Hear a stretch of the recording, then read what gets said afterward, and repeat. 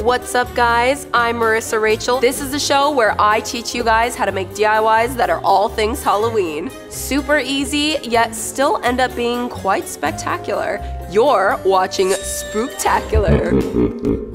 So one of the best parts about Halloween, besides the costumes, is decor. So we're gonna be creating some spooktacular room decor ideas. Let's do this. The first DIY is this flower skull arrangement, and it's super easy. It literally takes no time at all. Let's get started. You're going to need a foam skull, flowers, real or fake, a foam knife, and scissors. The first thing we're gonna do is cut off the top part of our skull. This is really creepy actually. This is like kind of scary.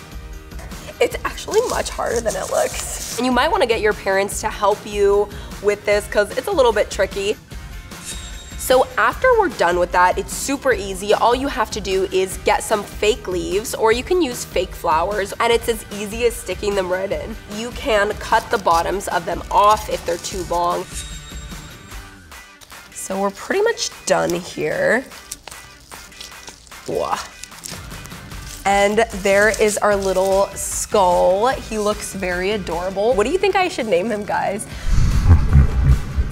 Yeah, this was super easy though. It took no time. It was pretty much only 2 steps and it looks really good.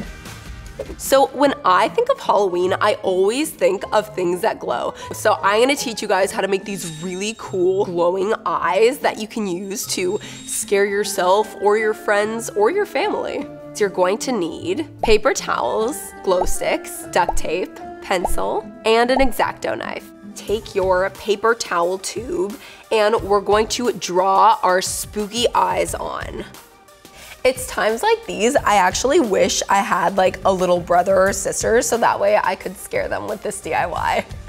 So after you're done drawing your eyes on, you're gonna take your X-Acto knife and start tracing it out. And I would recommend getting a parent to help you because sometimes using an X-Acto knife can get a little tricky. Now that we're done with our eyes, we are going to duct tape one side of the paper towel tube so that your glow sticks don't fall out. Just a little disclaimer, the purpose of this DIY is to look cool at night, in the dark, not to look pretty during the day.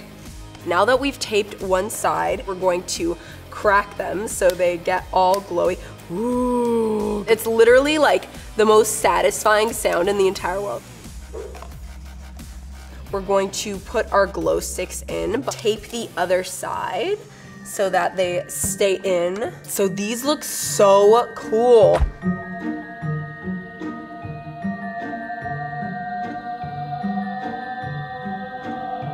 Let's get ready for our next DIY.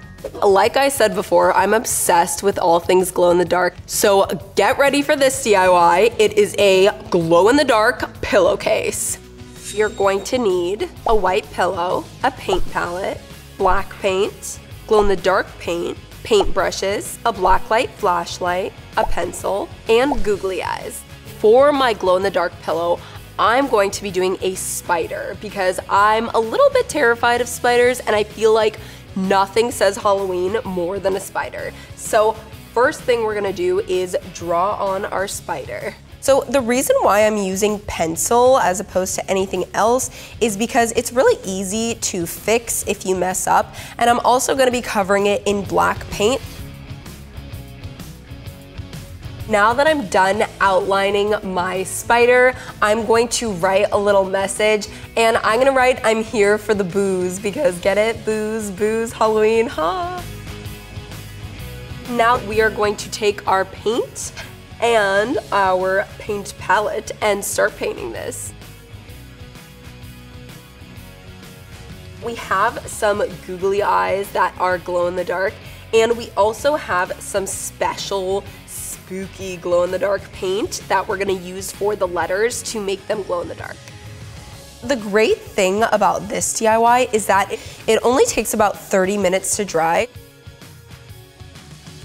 Now that I've let my spider dry for 30 to 45 minutes, I'm going to lay out my googly eyes and hot glue them on.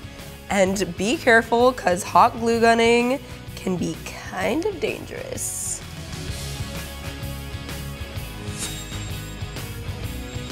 So now the moment we've all been waiting for. Does it actually glow? Let me grab my blacklight flashlight and let's hit the lights. Oh my gosh, this is actually working and it looks really cool. So if this doesn't creep you guys out, then this will. See, I told you guys I would help you create the most spooktacular DIYs ever. So thank you guys so much for watching. Be sure to give this video a thumbs up if you love Halloween as much as I do, and subscribe to Awesomeness TV. Let me know in the comments below what your favorite DIY was, and have a happy Halloween. Bye guys.